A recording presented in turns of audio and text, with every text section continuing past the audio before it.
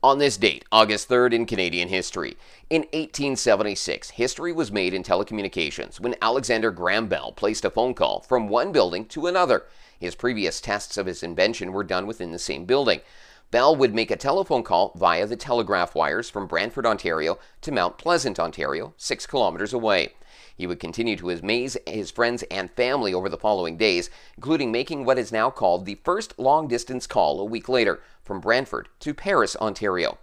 Like and follow as we will bring you more moments from Canadian history every day. And be sure to subscribe to the podcast, Canadian History with Stephen Wilson, available on most platforms.